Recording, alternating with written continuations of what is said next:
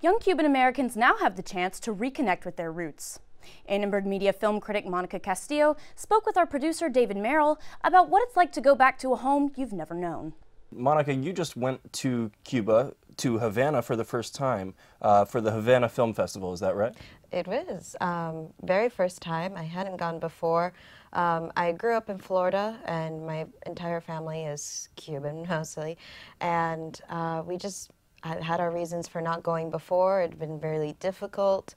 Only my grandparents had been able to go back to visit their siblings. Tell me a little bit about meeting your extended family for the first time. What was that experience like?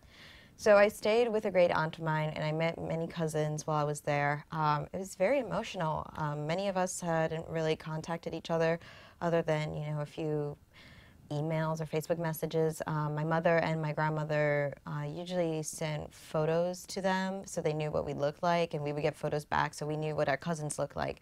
But actually talking to them is very difficult, either because it's so expensive to call Cuba or because internet is still very limited on the island. There's very few people who are allowed to have internet in their homes.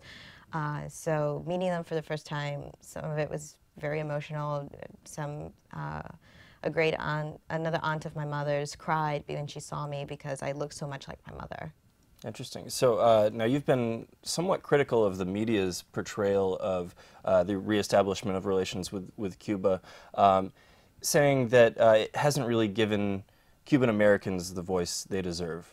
It's both Cuban-Americans and Cubans. I think the media narrative is really obsessed about the tourism aspect of it, the United States interest of it. But there's a big number of Americans who are Cuban-Americans that are going to be affected by, the release of travel, and they still have relatives on the island like I do. Those relatives are going to be potentially adversely affected. We're starting to see now that there's shortages on the island because there's just not enough supplies, and that's not being talked about. There's more articles about different cars and where to stay and sites to see while you're in Cuba, but there's not a look into the economic realities of what happens when potentially millions of people are now going to come to an island that had been so restricted and so short on supplies. Sure. Now, it's always been a dream of mine to go to Cuba. I know I'm not the only one.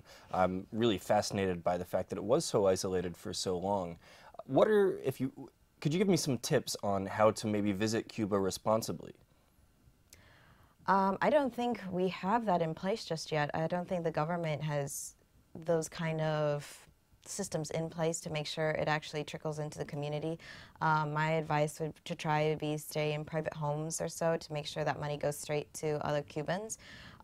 There are some Cubans that are going to be able to make money off of the tourism, whether it's the taxi drivers, whether it's the people who have small restaurants in their homes and things like that. And I would advise people to educate themselves about the two different currencies on the island. So President Obama's decision to reestablish communications with Cuba has been kind of controversial, and part of that is due to some human rights concerns. What can you tell me about that?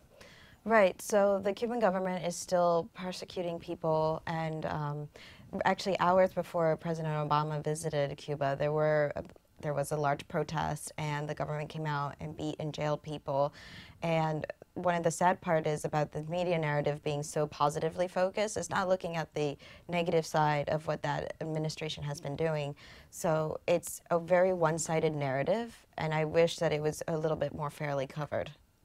Yeah, and so Raul Castro, during the press conference, famously said, give me a list of names of these political prisoners. I'll release them today. Have there been any developments on that? Very few have actually been released is what I've heard, but obviously the jails aren't empty, so we would have heard about that. There's still folks out there, and I wonder if there's almost too many names to name, if there's just a lot of innocent people that now have records on the island because of that. Mm-hmm. Well, Castillo, thank you very much for coming by, and if I do go to Cuba very soon, I'll give your aunt a call. Maybe she can let me stay with her. I'll let her know. Great.